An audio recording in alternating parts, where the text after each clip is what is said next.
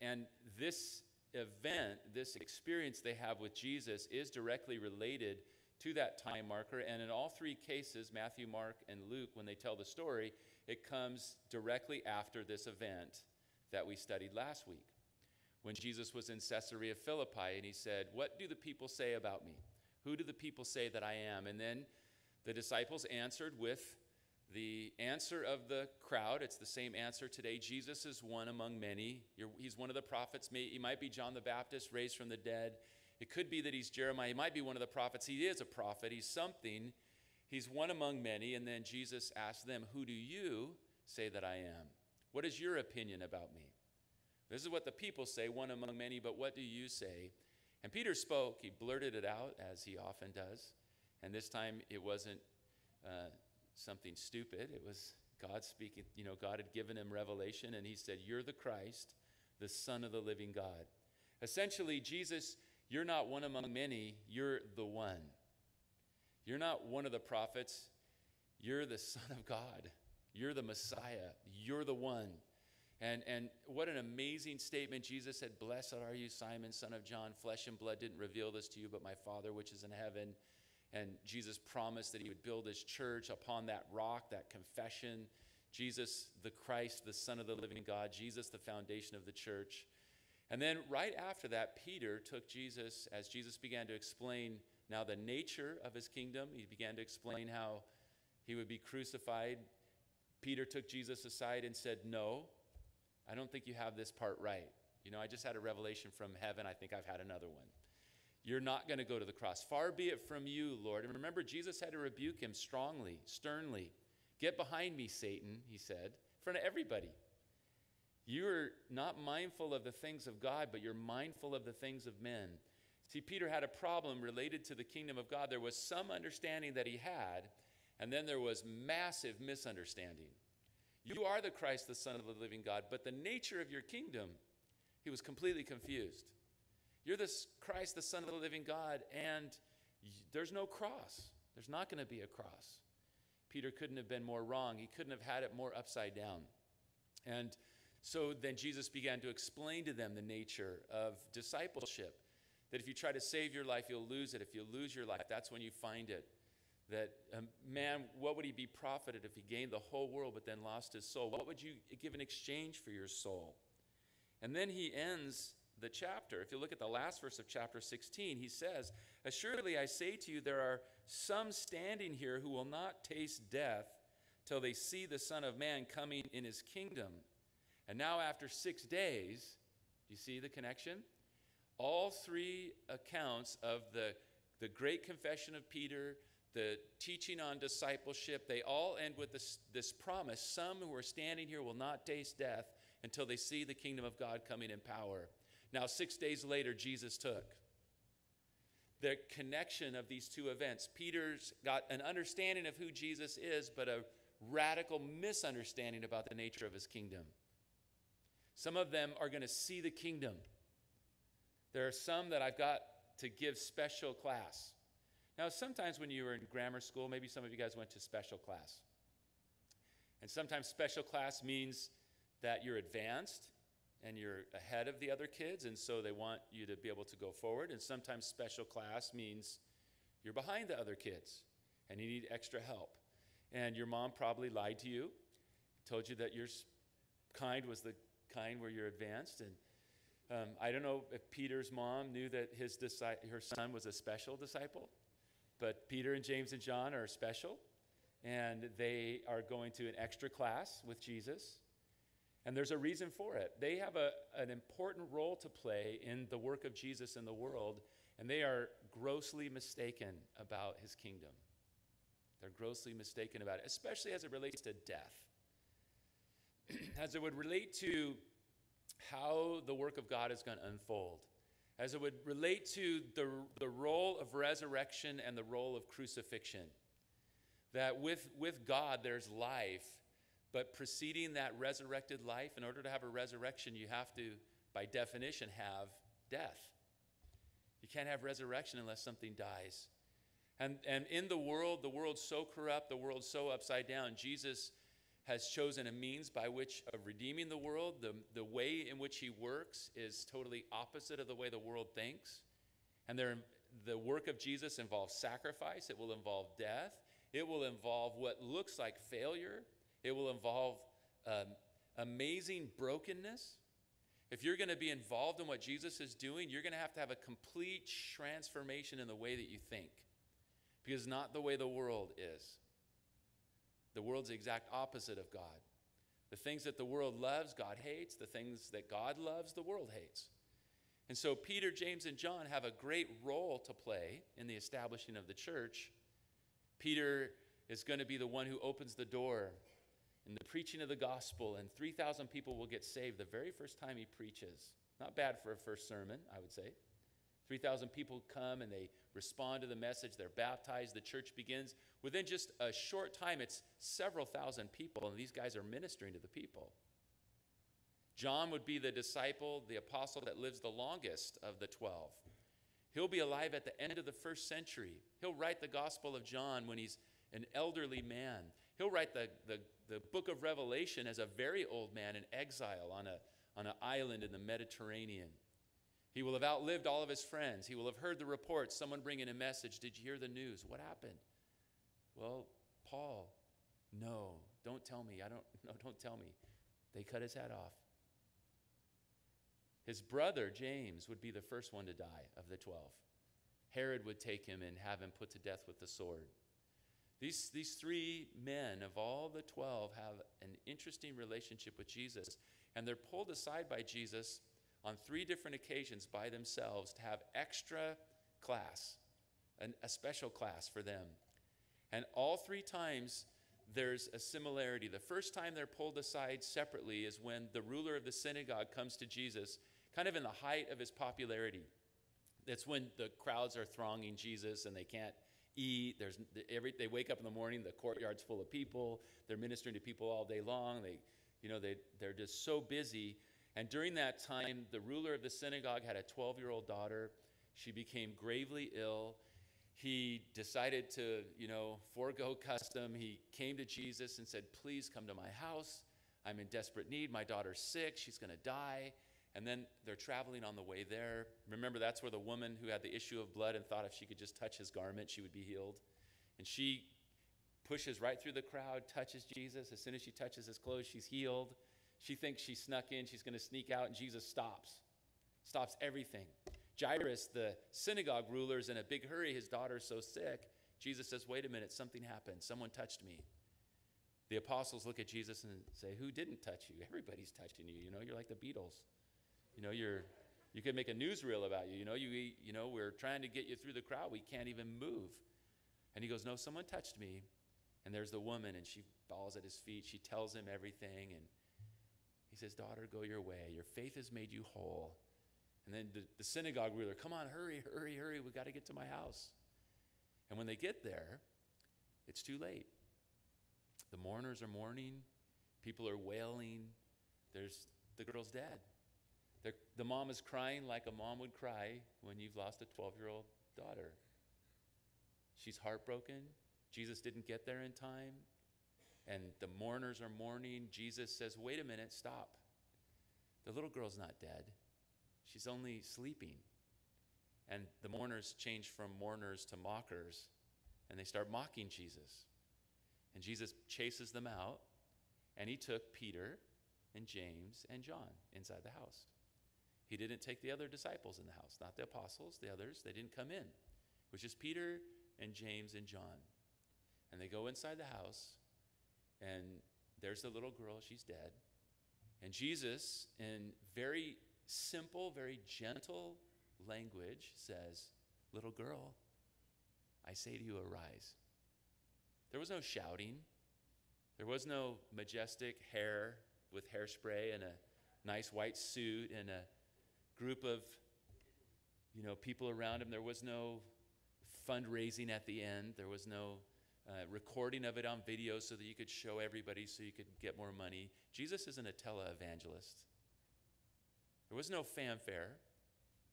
There wasn't even a crowd. And when he was done, he said, don't tell anybody.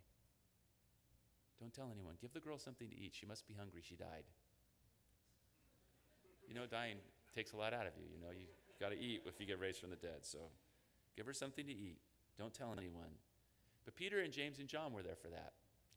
Jesus wanted them to see something. His resurrection power.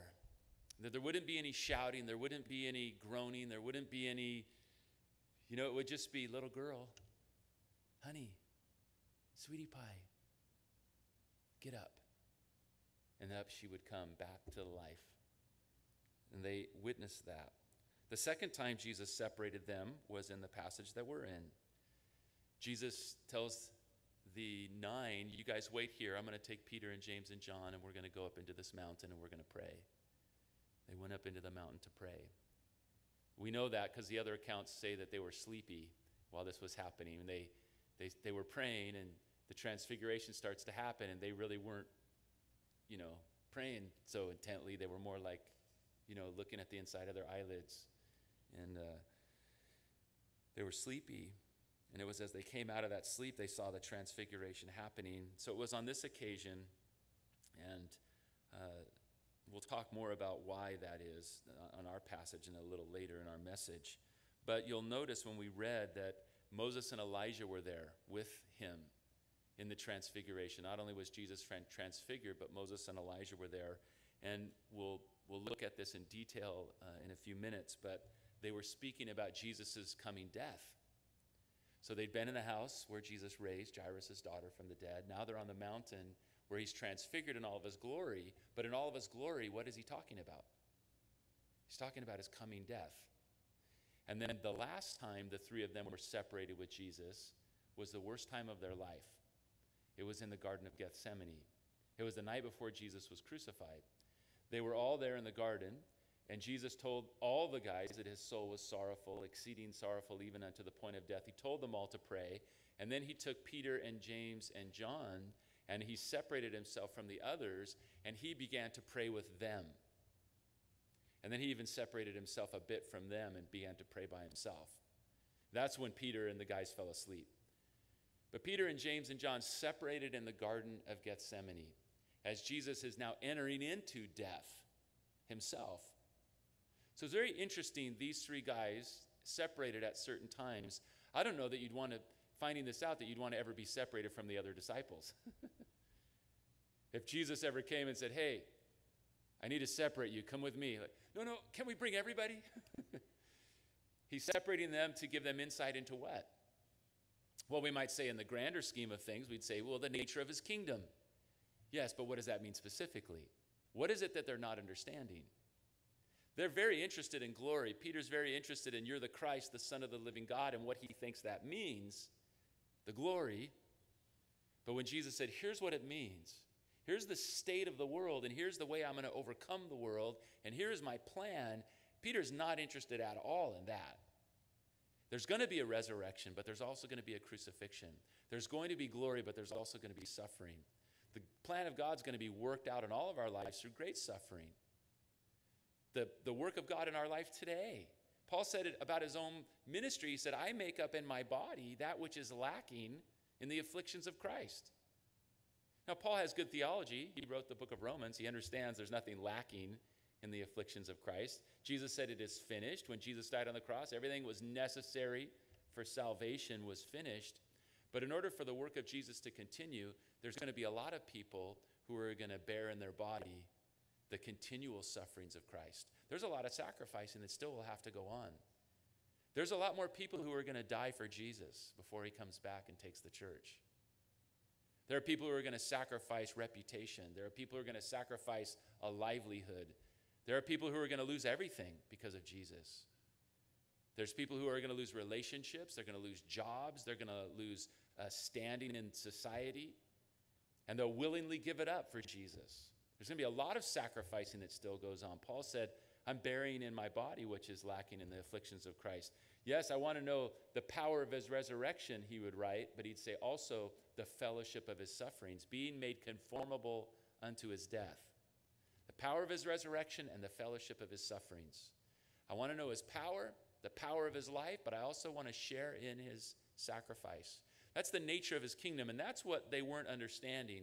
And so they had these times alone with Jesus, Peter, James, and John separated to see his power over death, to see him just speak very simply, little girl, arise, and raise the dead, to see him here transfigured in all of his glory, radiating glory, and yet speaking of his coming death, and then see him in the garden sweating, as it were, great drops of blood.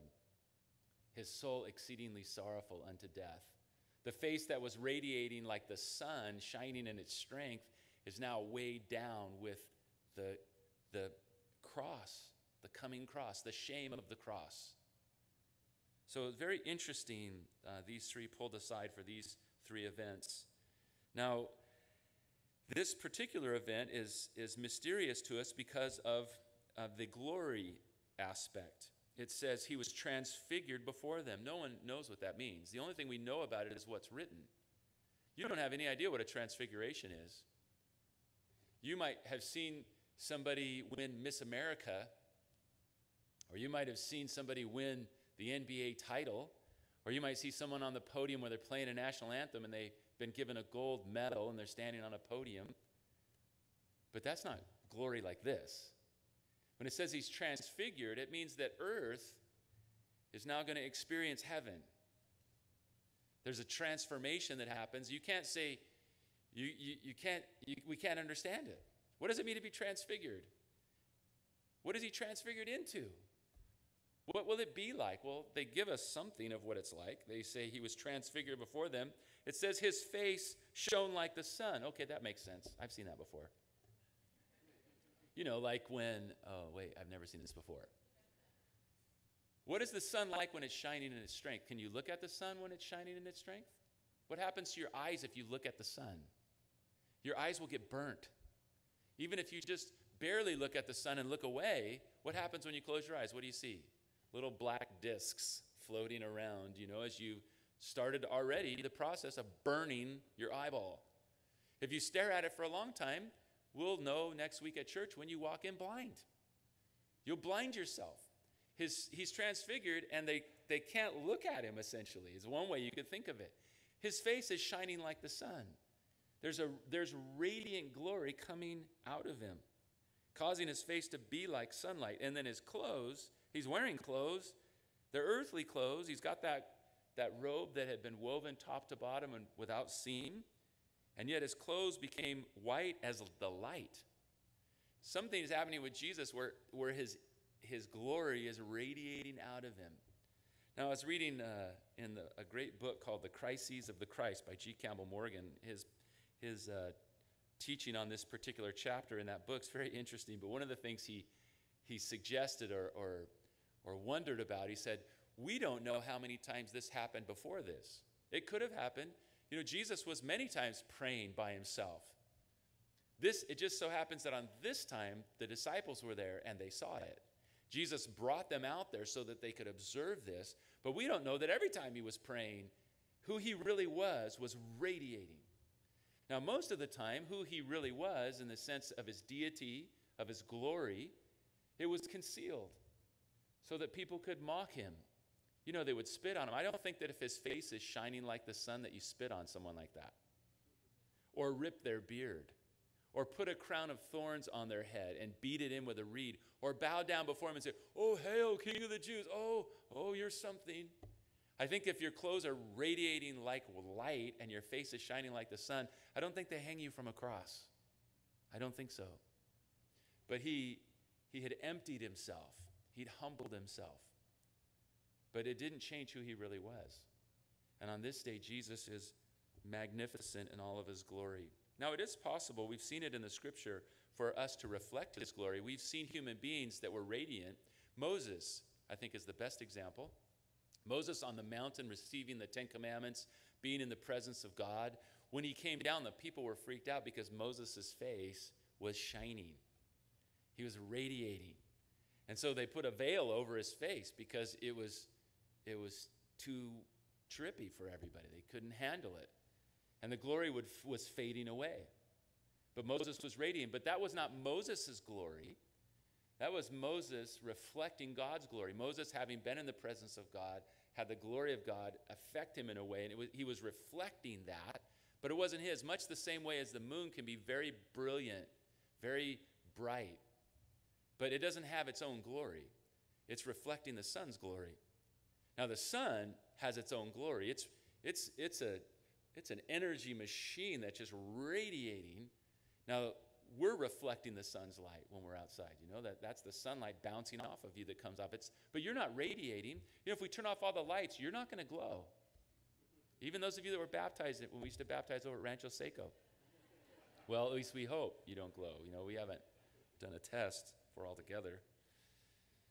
You know, you don't glow. You can reflect light, but you don't radiate. What's going on with Jesus? He's radiating. This isn't Jesus reflecting God's glory. This is Jesus glorious. This is who he is. This is Jesus giving these three disciples some awareness of his glory. He's radiant with his own glory. Our passage says that he's shining like the sun. In Luke, when he tells the story, he says Jesus is white and his appearance is like lightning. A little different than what Matthew describes it. It's like lightning. It's like there's this radiant power coming out of this bright white light. And then Mark puts it a little differently. Mark says that he's radiating white and it's like snow. Snow is interesting in that the way that snow reflects the light. So it's glistening. It's not just one lightning, it's a million lightnings. And so what was it to see Jesus? How would you explain it? So they've told the story and these guys are retelling it, and Mark said, "Yeah, here's what Peter told me. It was this amazing radiant glory, but like the snow, like a million lightnings happening. Yeah, I had talked to James, and James said that it was like lightning. You know, bam, it was so powerful. No, I heard from John it was like the sun that you'd look and then you couldn't look." How do you describe it? Well, who is this person? Now they've eaten with him, they've taken food with him, they've watched him sit down because he was tired, they've seen him asleep. They've walked along on a dusty road with him. They've watched him be misunderstood. They've seen him with his mom and his brothers and his sisters. But who is he? Now, the place of the transfiguration in the life of Jesus is also very interesting and also mysterious. As this happens, of course, we have Peter speaking up, and it's in one of the other places, Mark or Luke, I can't remember right now. One of the other, they're both chapter 9, so if you wanted to look it up later, Mark 9 or Luke 9. One of the other places says, he said this not knowing what to say. On behalf of Peter, could I just encourage you to learn from him that if you don't know what to say, better just not say anything, you know? I think Peter, you know, I think when we get to heaven, he's going to go, look, I made all those mistakes so you wouldn't have to. He speaks up, and there's nothing wrong with the first thing he says. He says, Lord, it's good for us to be here. Well, of course it's good for us. You know, Jesus brought them there. Lord, it's good for us to be here, period. End of things that Peter has to say. That would have been a good place to stop. Instead, Peter said, you know, if you'd like, we can make 3 tabernacles, one for you and one for Moses and one for Elijah. You know, we could camp out up here. We could make them tents for these guys. Now, while he's saying that, God doesn't let him continue. Who knows what else he might have said. While he was still speaking in verse 5, behold, a bright cloud overshadowed them, and suddenly a voice came out of the cloud saying, this is my beloved Son in whom I'm well pleased. Hear him. You see, the place of the transfiguration in the life of Jesus, God said it. God interrupted. Peter, this isn't a moment for you to give commentary or suggestions. We don't need suggestion guy, Peter. This is worship time. It's time to just receive. God has something he's trying to say. Jesus isn't transfigured before you ever before or again. The man of sorrows, acquainted with grief, is the one that you know. The one with the weight of the world on his shoulders. The one who set his face steadfastly to go to Jerusalem. That's the one that you're going to see. God's opened a window so that you could see heaven, so you could see the glory of God. God's now going to speak to you. And what did God say? God said, this is my beloved Son in whom I'm well pleased. Do those words sound familiar? God doesn't speak audibly very often in the Bible. But in the ministry of Jesus, there's 3 times God spoke audibly. 2 of the times he said, "This is my beloved Son in whom I'm well pleased." That should be significant. On his baptism is when God said those words. When Jesus was baptized, he came up out of the water. The Spirit of God descended like a dove and remained upon him. And God spoke audibly. People could hear it and recognize it. And God said, "This is my beloved Son in whom I'm well pleased." So that's God's statement on the life of Jesus up to that point. My son lived a normal childhood. He learned a trade. He worked with his hands. He lived in obscurity, like most all of us will live. He's also going to live as a celebrity, which very few live. But he will live a life of obscurity, a normal human life.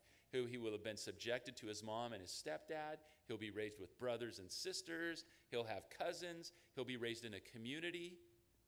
He'll be called the carpenter. He'll be a man who's earned a living with his own hands and provided for his family. And he will have done that. And at 30 years, God will look at his life and say, "This is my son in whom I'm well pleased." Jesus has done everything that I could ever have wanted him to do. Now, God could not say that about Adam and Eve. And he can't say it about me. And he can't say that about you. Now, he can say that about us through Jesus. But Jesus is the only one that at 30 years old, God would look at his life and say, "You know what? This is my son in whom I'm well pleased." There's no sin in Jesus. He's never lied. He never cheated. He never padded the books. He never charged somebody, an unfair amount. He never said, "Hey, these supplies cost this much," when they really didn't, so that he could make a little more money off somebody. He told them he would do it. He would do it. He was without sin. And so at his baptism, "This is my beloved son in whom I'm well pleased." And that began his ministry. And now he's coming to the end of his ministry. The Mount of Transfiguration marks another expression of God about the life of Jesus. And this time, in the baptism, the Spirit bodily descending so that everyone would see his unity with the Father and with the Spirit, the 3-in-1, the Trinity, the triune nature of God, Father, Son, and Spirit, unique and yet one. Now, his glory radiates who he really is. He's lived the 30 years of obscurity, and now he's lived the 3 years of celebrity, of doing his ministry, of cleansing a temple at the beginning of his ministry, of making a stand against unrighteousness, of telling the truth in love, of calling disciples, of reaching out to the poor, to the needy, to the lame, to the weak, to the demon-possessed. Beginning this life of amazing sacrifice, of pouring himself out to people. And God's commentary on it is, "Look, my beloved son in whom I'm well pleased." That's God's stamp of approval on his life now up to this point. Jesus, 30 years, living a regular life like any of us would live, and then Jesus living this amazing life like none of us would ever live. And God's stamp of approval is to say he could enter heaven right now. It's his home. He could pass from this life, having lived a perfect human life, and be glorified with the glory that he's always had. I accept his life. If he wanted to, if he had come for a different reason, Jesus could have ascended that moment on the Mount of Transfiguration in his glorified state directly into heaven without passing through death, accepted by God. But he didn't come to save his life, but he came to give his life a ransom for many. Transfiguration is a very, very interesting event in the life of Jesus. If Jesus hadn't come to save us, he would have been accepted at that moment directly into heaven.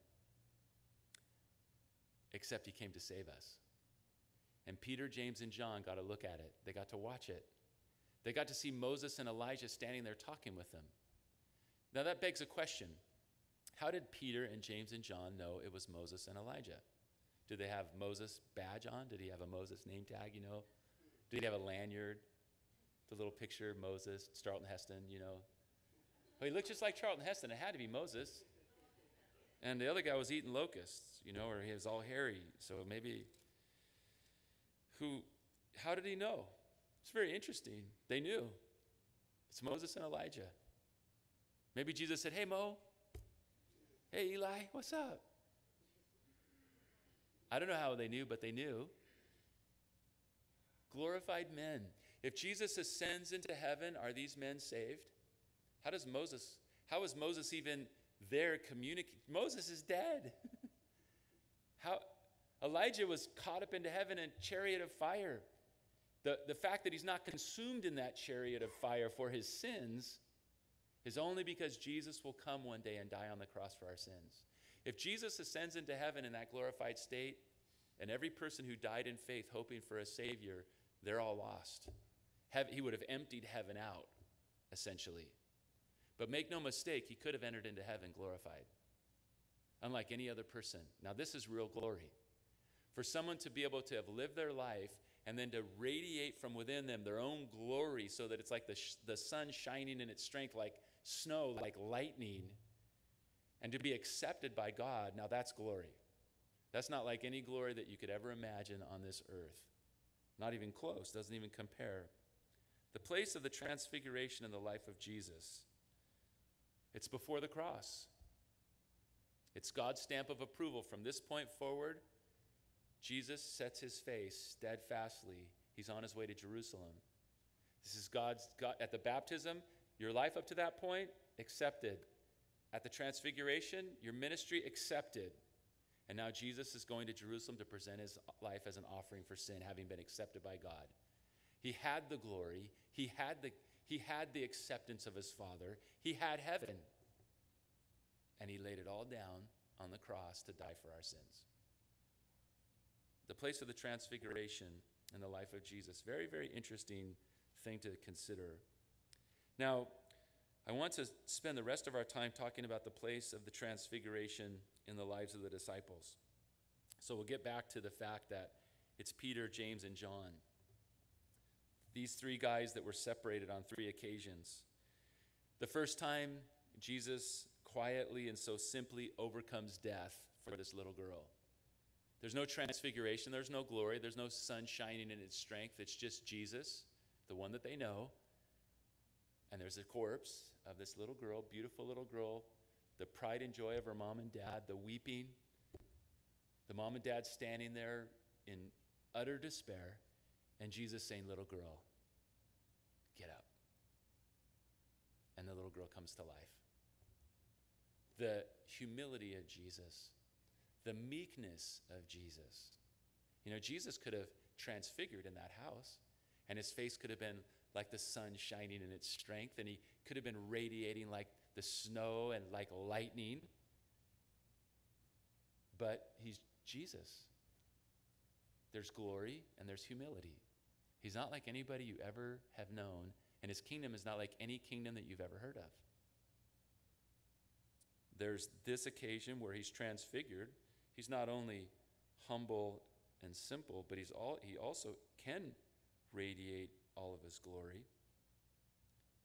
And he speaks of, with Moses and Elijah, about what's coming. And then the Garden of Gethsemane, where now his soul is sorrowful even unto the point of death. Peter and James and John will hear him say the words, Father, if it's possible, let this cup pass from me. As Jesus looking at the weight of the sin of the world, remember the penalty of sin is death. It's not the crucifixion physically that is weighing on Jesus. It's the reality of what is going to happen on the cross, not physically, but spiritually. That he'll bear the sin of the world and he'll taste death for us. And what that means, I don't know. I can't tell you. I just know that he does it. I know that he bears in his body our sins. I know that God made him to be sin for us, who knew no sin. I know the penalty for sin is death, and I know Jesus was made to be sin, and I know he bore that penalty. But how the Son of God can die and pay a spiritual death, I don't understand that. Is there a separation between Father and Son? Could you say that such a thing could happen in the nature of who God is? I don't understand it. I know something happened, and it resulted in an atonement for sin. The price was paid, and it was paid in full, and the cup that needed to be drunk was completely drained by Jesus, the last drop.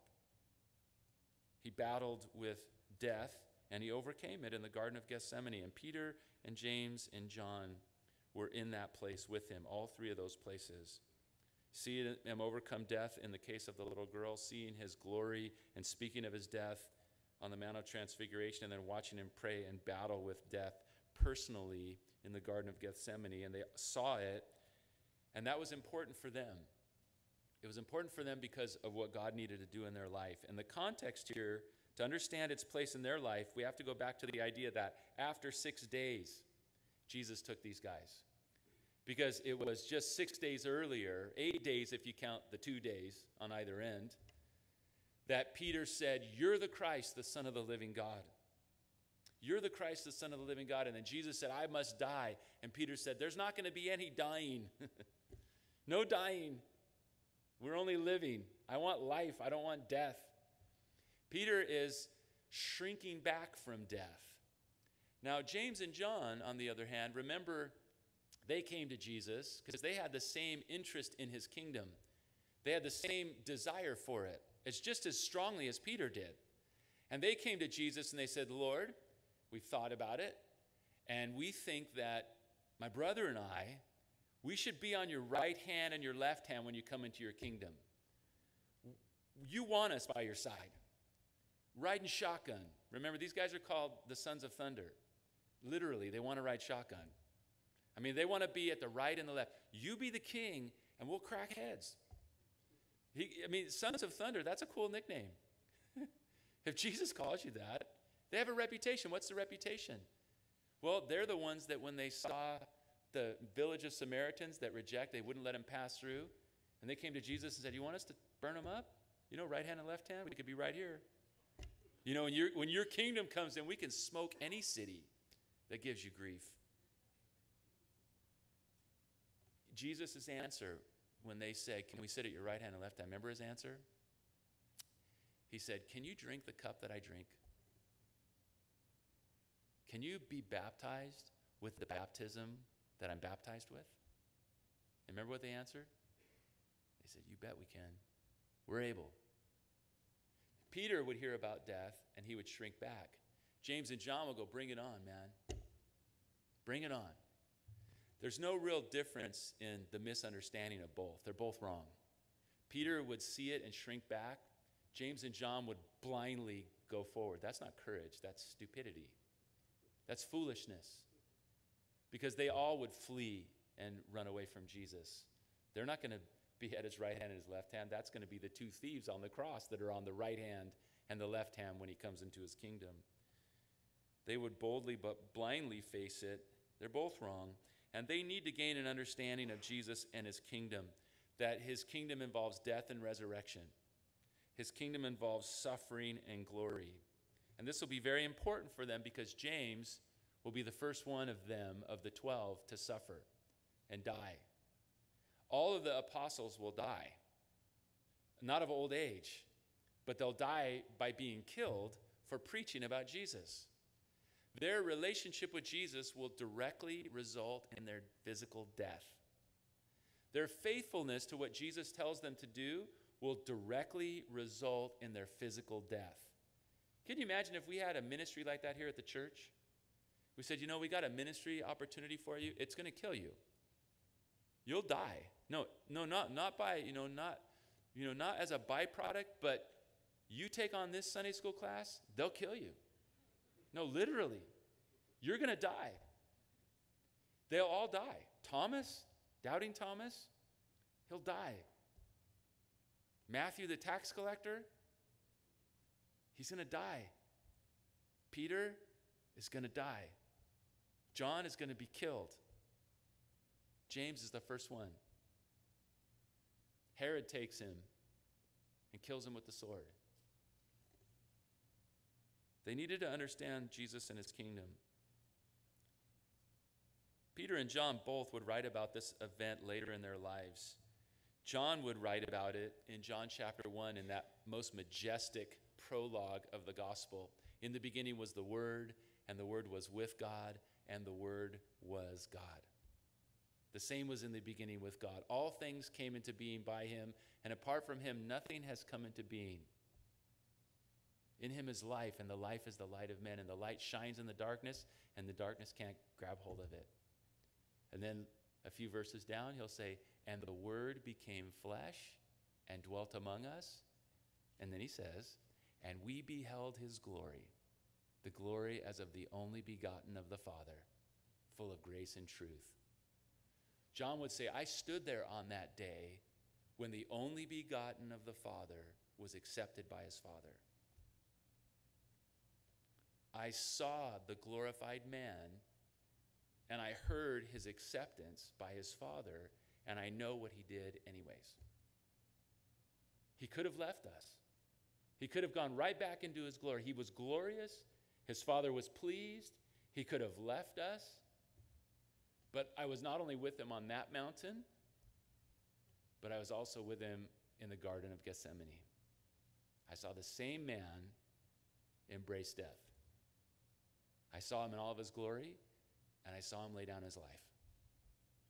We beheld his glory, the glory as of the only begotten of the Father, and then he adds, full of grace and truth. Jesus, so full of grace and truth. See, John would need to come to understand the nature of Jesus' kingdom. His kingdom wasn't going to be like any other kingdom. James and John understood, we want the glory. We want to sit at your right hand, your left hand, and we'll kill anybody that gets in our way, Lord. Hey, we'll do it. Just give us the power. We'll do it. Jesus, I didn't come to destroy men's lives, but to save them. And what about Peter? Turn to 2 Peter, if you will. I want you to read these verses. Very interesting. 2 Peter chapter 1. In verse 16, he said, we did not follow cunningly devised fables when we made known to you the power and the coming of our Lord Jesus Christ, but we were eyewitnesses of his majesty. For he received from God the Father honor and glory when such a voice came to him from the excellent glory. This is my beloved Son in whom I'm well pleased. We heard this voice which came from heaven when we were with him on the holy mountain. Peter, writing decades later, encouraging the believers who never had this vision about the solid foundation upon which their faith is built. And he said, look, we didn't make this stuff up. This is what we saw. But then he adds, we have the prophetic word confirmed, verse 19, the more sure word of prophecy, which you would do well to heed as a light that shines in a dark place. Look, you don't have to have the Mount of Transfiguration. We had it. But I'm telling you, we saw it, but you have the word of God. You have the word of prophecy. And you should hold on to that word of prophecy like a light shining in a dark place. That your foundation is a rock. We didn't make this stuff up. We were there on the mount. We heard the voice of God. We saw Jesus in his glory. Now, remember that I told you that it's in Luke 9:30 and 31. Luke's account of the transfiguration. Behold, two men talked with him who were Moses and Elijah, who appeared in glory, and they spoke of his decease, which he was about to accomplish at Jerusalem. In all of his glory, Peter and James and John heard Jesus having a conversation with Moses and Elijah about the cross. Can you imagine that? I wish that was written down. You want to talk about a book on the cross? Well, we have 3 contributing writers in our compilation. I'll be the general editor. Jesus writes a chapter, Moses. And what kind of a conversation is that? Jesus glorified Moses and Elijah, and they're talking about the cross. Now, Luke uses an interesting Greek word. Let me read the verse again.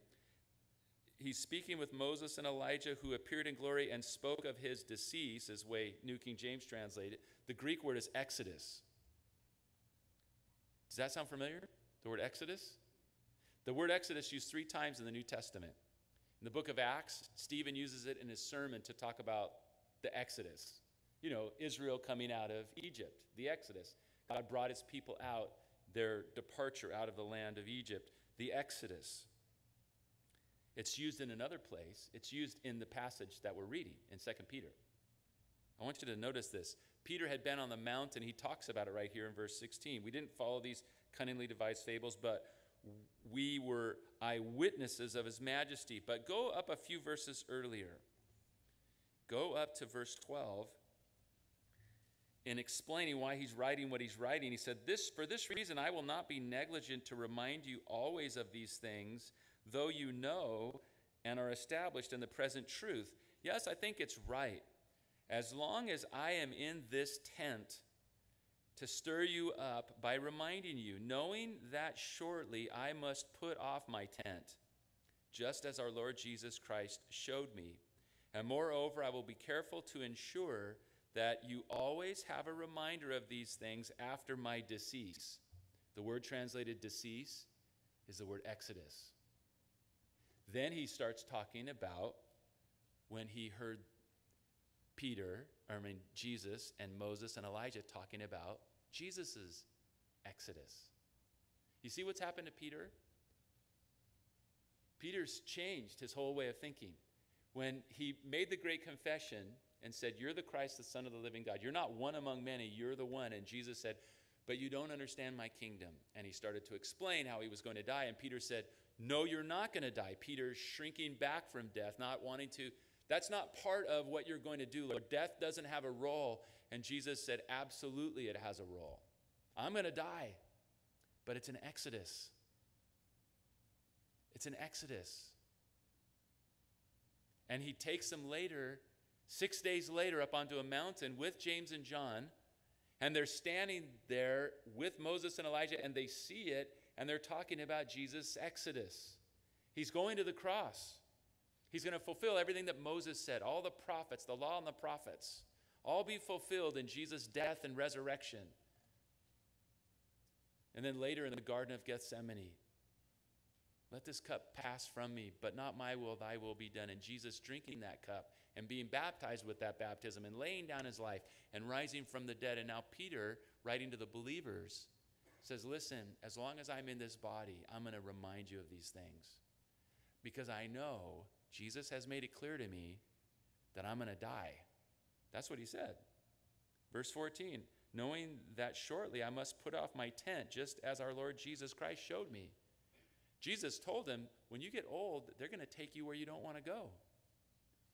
Peter, according to church tradition or church history, he was crucified. And when they came to crucify him, he was with his wife. They crucified husband and wife at the same time.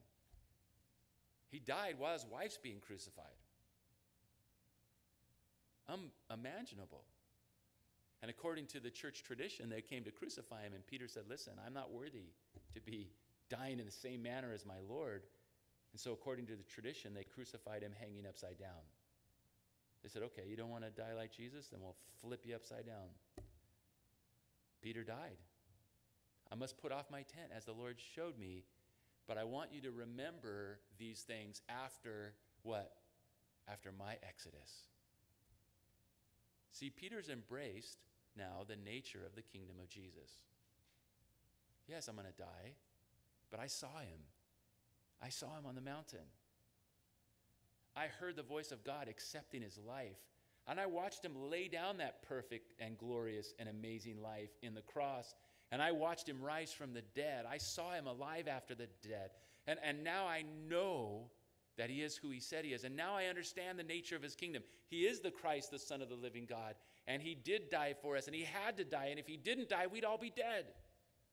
But he laid down that perfect life so that he could take it up again, so that he could be the captain of our salvation, the author and the finisher of our faith, the Alpha and the Omega, the beginning and the end, the first and the last. Jesus, our Savior. So now Peter's been transformed, and now what Jesus spoke about with Moses and Elijah, Peter takes that same word and uses it to apply to himself. That's when you know you've embraced something, when you take something that's Jesus's and now you realize it's yours. My own exodus. Jesus speaking on the mountain of his exodus, now Peter writing later at his own death, and he uses the same words. But in our story, that's the good part about Peter. In our story, to finish, coming to the end now, the place of the transfiguration in the life of the disciples or the apostles, Peter had a suggestion. Let's build 3 tabernacles. Let's build 3 tabernacles, one for you, one for Moses and Elijah. Why would he say such a thing? Well, Peter stands for us for all time as a warning continually and in many occasions, but it's almost always the same blunder. Peter is is constantly losing sight of the spiritual things. And losing sight of the spiritual things, he says the stupidest things. Can you imagine the look on Moses and Elijah's face when Peter suggests making tabernacles for them? Is Peter going to run down to REI and get a tent? What's Peter going to, when Peter says tabernacle, what's the picture in Peter's mind of tabernacle? They're out on a mountain. Peter's not a builder. He can't go to Home Depot and get some 2x4s and some sheetrock. What's he thinking of building? Well, we need to stay up here. That's good for us to be here. Maybe we could use the word lean-to. I could get some sticks and some brush, and we could make little shelters for the glorified Moses who spent the last 1,500 years in the presence of God. And Elijah, who went up in a chariot of fire, I'm sure he'd love to sit down in the brush underneath the lean-to that I, the fisherman from Capernaum, would build for him. Do you understand how foolish it is? What would a glorified heavenly man, want anything to do with a tabernacle on earth? Now listen, Peter, in 2 Peter, did you notice he used the word tent? I must put off my tent. I must put off my tabernacle. But in our story, what's he suggesting? Men who've put off their tabernacle, well, let me make an earthly tabernacle. Like, Peter, do you understand that we're talking about the victory of Jesus that sets us free from earthly tabernacles? Why would you suggest that we would make tabernacles? But a man who loses sight of spiritual things and becomes preoccupied with material things will always end up making a fool of himself. It's a lesson from Peter for us. We lose the sense of the spiritual, we lose our communion with Jesus, and we will say some pretty stupid things and make some pretty stupid mistakes. And in the context in our passage, this all happened 6 days later. 6 days after what? Peter said, "You're not one among many. You're the Christ, the Son of the living God." So why in the world would he make a tent for Moses if Jesus is the Christ, the Son of the living God?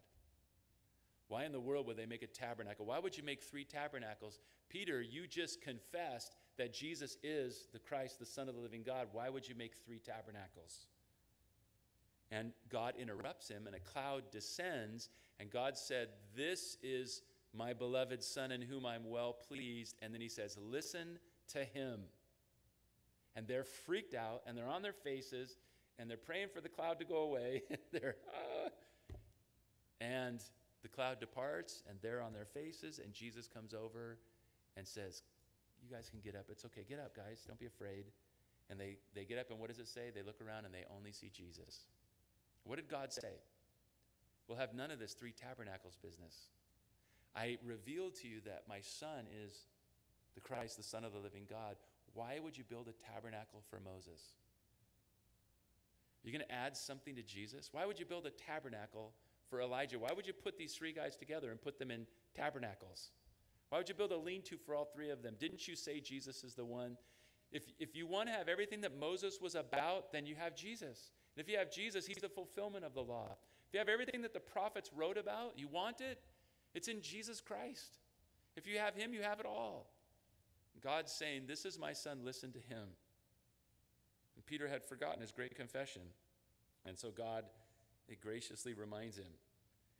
And so we look at this story. It's a very interesting story. We could spend weeks and weeks, I think, just going back over it and mining more application. And it's just an amazing, amazing story. The transfiguration, the role in the ministry of Jesus, the role in the disciples. But what about you? What about you? Do you know who Jesus is? Do you confess that he's the Christ, the Son of the living God? Do you understand the nature of his kingdom? Are you like Peter, saying, "I know that you're the Christ, the Son of the living God, but I really don't like your kingdom"? Peter came around. He grasped it. He got it. I pray that the Holy Spirit would speak to you, and that as you follow Jesus, he would be revealing himself to you. I don't know that this story encourages us to seek these kind of visions or things, because with this kind of a vision comes a great sense of responsibility. These guys became very aware of Jesus and his relationship with death. And so what happened in their life? They died. But they spoke of it as their exodus. Well, how did they know that? Because they'd seen him raise the little girl from the dead, and they'd seen him in all of his glory, and they'd seen him in Gethsemane embrace it. And they saw him after his resurrection. And so now as they go through their lives, they say, we know who he is, and we know what he's about. And we don't, we're not blindly courageous like we used to be.